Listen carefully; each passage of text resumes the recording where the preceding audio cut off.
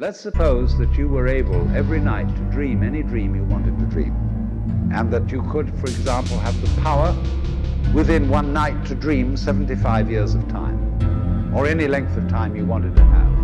And you would naturally, as you began on this adventure of dreams, you would fulfill all your wishes.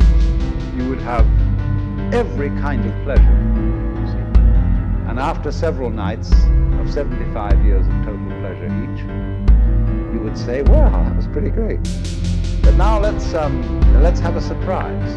Let's have a dream which isn't under control, where something is going to happen to me that I don't know what it's going to be.